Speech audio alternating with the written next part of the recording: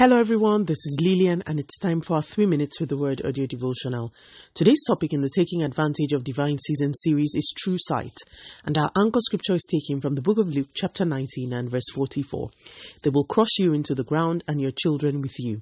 Your enemies will not leave a single stone in place because you did not recognize it when God visited you. In church yesterday, the preacher read our anchor scripture out, and immediately I heard it. I knew that I would love to share it with you, my dear listeners, in order to show one of the reasons why we must discern seasons. Today's episode is going to be short. In our anchor scripture, Jesus, speaking to the people of Jerusalem, made it clear that a time of great calamity was coming upon them, and that the reason this was to happen was because, and I am quoting the scripture verbatim now, they did not recognize it when God visited them. The reason for their calamity was that they didn't discern their season of visitation. Let's track back to verse 42 of that same scripture. That verse says, and Jesus is speaking, "How I wish today that you of all people would understand the way to peace.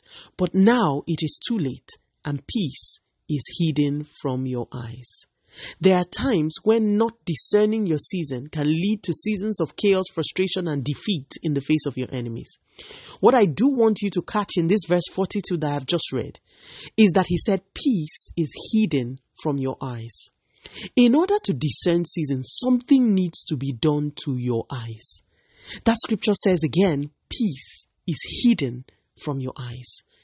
Peace is there, but you cannot see it. You couldn't discern it. Do you remember the story of Hagar in Genesis 21? Hagar had fled from her mistress and had landed in the wilderness with a child and with no water.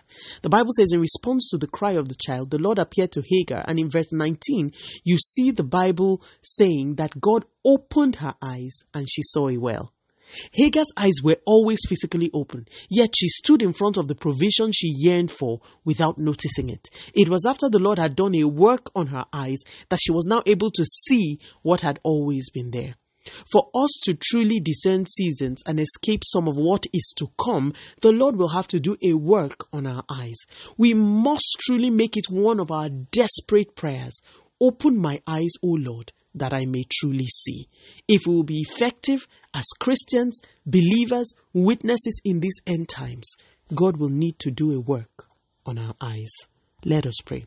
Father, in the name of Jesus, thank you for your word this morning. Lord, we ask according to Ephesians chapter 1, that you will enlighten the eyes of our spirit, that we may be a people who truly see. Continue to take all the glory, Almighty God. In Jesus' mighty name, we have prayed. Speak to you again soon. If you are blessed, please drop me a line on audiodevotional@yahoo.com or on our website at www.3minutesaudiodevotional.com. You could also follow us on Facebook, Instagram, YouTube, and Twitter at 3 Minutes Audio Devotional. Remember, wrapped up in God's word is all you need for your change to come. Love you and bye.